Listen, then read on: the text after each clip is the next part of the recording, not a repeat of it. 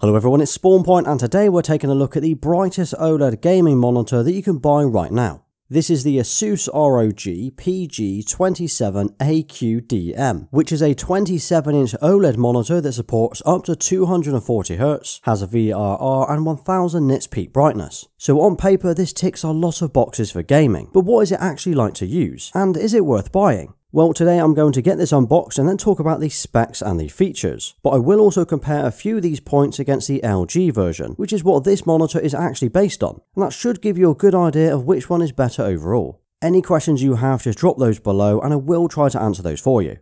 But let's get this opened up and see what we get inside the box.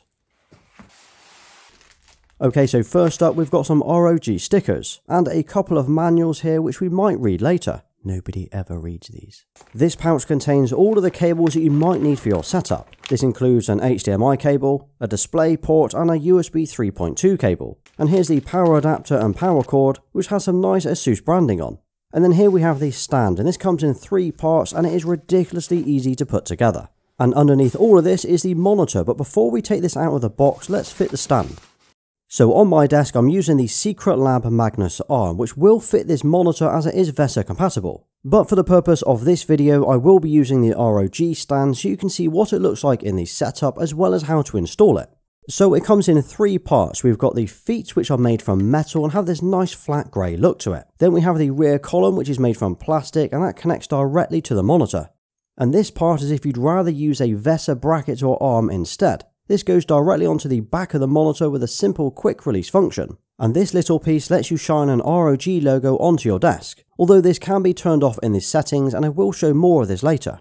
So the first thing we need to do is fit the arm to the monitor, and that just clicks into place. Then we need to attach the feet to that using a single screw at the bottom, and finally we have the end cap, which not only tidies up the stand, but it also adds some LED lighting to the bottom. And here it is, the Asus ROG PG27AQDM. That is one hell of a mouthful. But if you are after a monitor that looks like a gaming monitor, this is definitely it. I think ROG have done a pretty decent job of creating that gaming vibe that still looks clean rather than tacky, especially the rear design. Firstly, the screen is incredibly thin, like I don't think we can get any thinner than this in the future. It's also got a matte black finish to the rear. Then in the center we have a chunky part which is what houses all of the internals. The left side is matte with the Republic of Gamers logo, and on the right side it's almost glossy with this matrix style print that they've added. And this huge ROG logo on the right looks really nice, and it also doubles up as an LED backlight. And you can have any colour you'd like, including solid, strobe or cycling through the colours, or if you'd rather you can switch it off completely. Then there's some other small LED lighting on the stand like the Swift lettering and on the base. And as for the dimensions and weight, well I've put these on screen now along with a few others you might not find online. Then we have the front, and this monitor just looks awesome. Once again we have the ultra thin bezels and frame, although it's not quite as thin as the website portrays, but it's still very thin. Across the bottom there's a chunky notch and that has the ROG logo on, and behind that are the controls for the screen. There's the power button, which is also the OK button in the middle, as well as the left and the right buttons next to that. As for the stand, well it's made from plastic and metal and feels really sturdy and secure on the desk. You can tilt it, swivel it side to side, and pivot it horizontally or vertically, as well as having a height adjustment between 0 and 110mm, so plenty of movement to get it just right on the desk. Now as mentioned, I'd normally use my monitor arm in my setup, so all I need to do is fit the VESA adapter instead and that will work fine with it. And you know what, I think it looks even better when it's mounted on an arm. I mean the provided stand is fine and it's probably one of the best they've designed, but this looks even cleaner on here.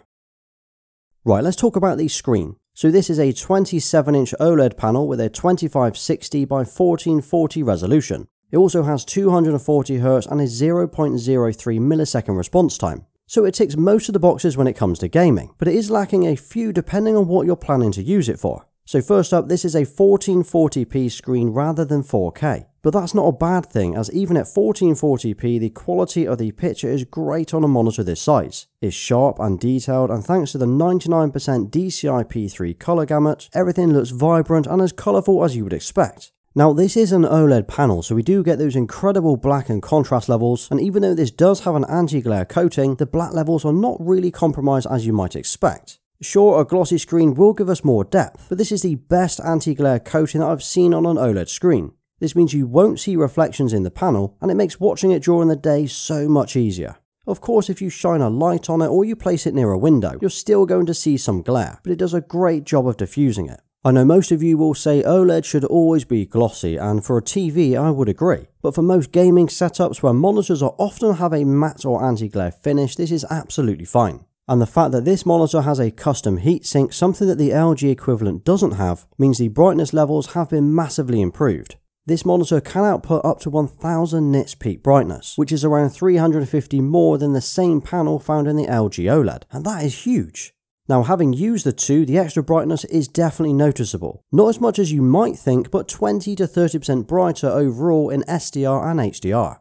This means viewing it during the day or in a bright room is great, and at no point do I feel it's lacking any brightness. The highlights look well balanced and don't look blown out or overexposed. The contrast looks great as well, with a 1.5 million to 1 contrast ratio. The highlights and the shadows just look incredible, and over the last week I've been playing a few different games to test out the dark levels and contrast, and I have been really impressed with the overall image quality. Typically I play in HDR as that's where the brightness and the picture quality are at its best, but SDR content looks great as well. Of course, it's not going to get as bright as HDR, and you can see the difference when flicking between the two.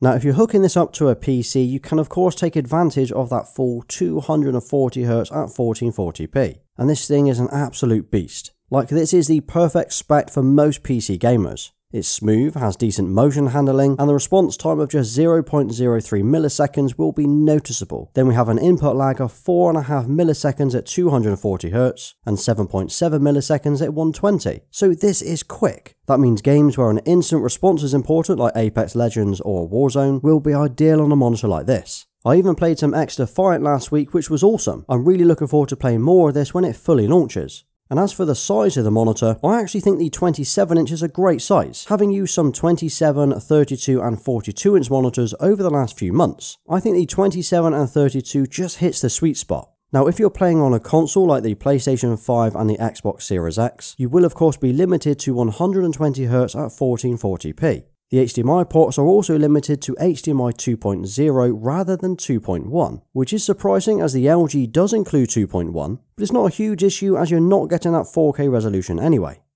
So for gaming, this is brilliant, but what's it like for productivity? Well, technically it works. I mean, you've got the two HDMI ports and a DisplayPort 1.4, so you can of course use those. There's no USB-C port, but that's not an issue if you've got one of these cables. This is a USB-C to DisplayPort. Just plug one end into your laptop or your PC and the other one into the monitor. As you can see in the settings, we're still able to get the full resolution and refresh rate. It's smooth and looks good, but there's one issue that I've found, and that's to do with the way text is displayed.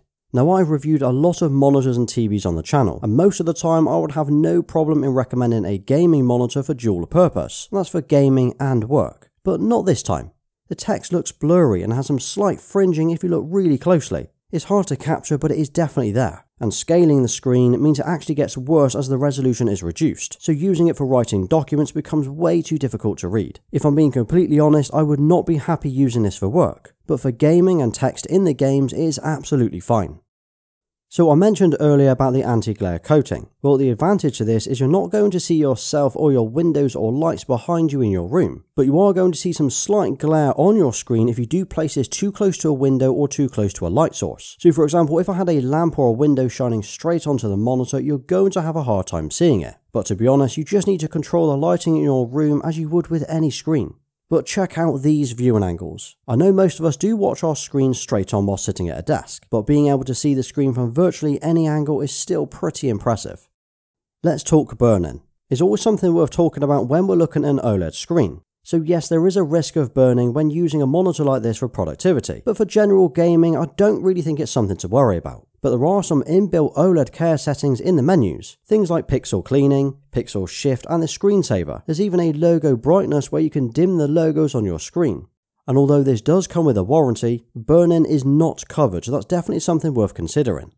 A look at the ports, which we've briefly covered already. We have a DisplayPort 1.4, two HDMI 2.0 ports, an earphone jack and 3 USB ports via the USB hub. There isn't any cable management trunking built in as such, but there is a cutout on the rear column that helps you keep your cables in place. All you need to do is feed the cables through the hole before plugging them in. And a quick look at the menus and the UI. So normally there would be a button on the bottom that you click, but on this model it's actually behind the ROG logo. As for the menu, well, you can adjust things like the picture settings and profiles, as well as turning various settings on and off, including VRR and the FreeSync Premium. You can also enable an FPS counter to see what your games are running at, as well as a crosshair on screen. Even the LEDs on the rear can be changed or switched off entirely, and you can control the bottom LED and the rear LED separately. So for me, I would turn off the bottom LED but leave the rear one on. So there is plenty to do on here to get it set up just the way that you need it, although some settings are greyed out and can only be changed via PC. Overall, I think the ASUS ROG monitor is a great buy. If you're looking for the brightest 27-inch OLED for gaming and you're not too bothered about 4K, this is definitely the one. It's also got 240Hz, a VRR and a pretty nice design. ASUS have taken the already great monitor, the LG 27GR95QE, and added the increased brightness and heatsink, but they have removed HDMI 2.1 and the remote control. Ultimately, it comes down to which one that you like the look of, and if you'd like the extra punch that you get from the increased brightness. It is a really tough choice which one I would pick out of the two, as they are pretty much the same. But if I had to choose one, I would probably go for the LG, just for the slimmer chin across the bottom, the remote control and the UI. I really like the game optimized mode that we get on the LG monitors. But for the picture quality and brightness alone, the ASUS is slightly better overall. But let me know which one you would go for. Would you go for the LG or the ASUS, and why? I'm always interested in hearing what you think of these monitors. Also, when are we going to get a 27 or 32-inch 4K OLED? That is the one I need on my desk. Now drop an OLED monitor in the comments and I'll give you a thumbs up for staying right till the end. And if you did enjoy today's video, check out my full desk tour video next, as it covers everything from the desk to the chair, the monitor arm and all of the accessories. Well, thank you for watching. Please like, sub and follow me on Instagram and Twitter. Until next time.